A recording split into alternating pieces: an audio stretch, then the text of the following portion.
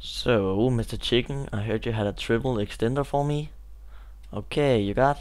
Okay, uh, let's just follow him. And wow, Mr. Chicken, that's a quite nice design. So this is a triple piston extender, and as you can see, it's very fast.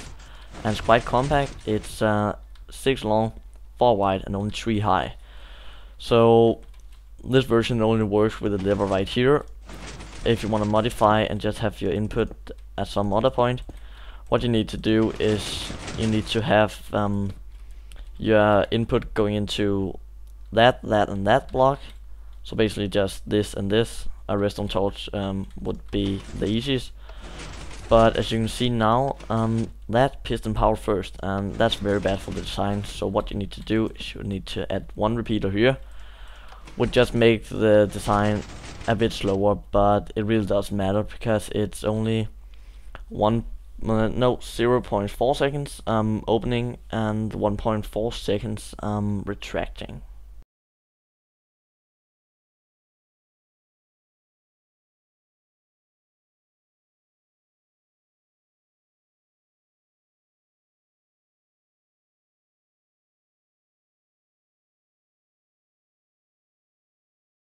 So how this works is this is just a redstone dust, and it goes into this pulse shortener, which allows me to retract the pistons very fast and only have them on for a very short while.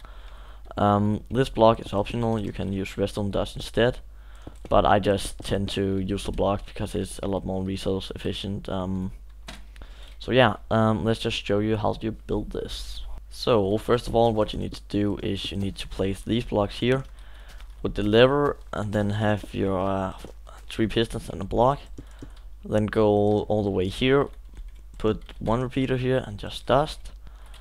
Redstone torch block with a repeater going into a pulse shortener, dust, and then go 4 long, 1 up here, and the last piston here, no delay, 2 delay, 3 delay, and 2 delay.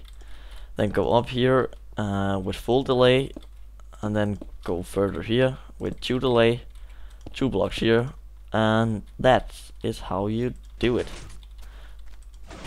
So thank you for watching, and be sure to leave a like if you liked it.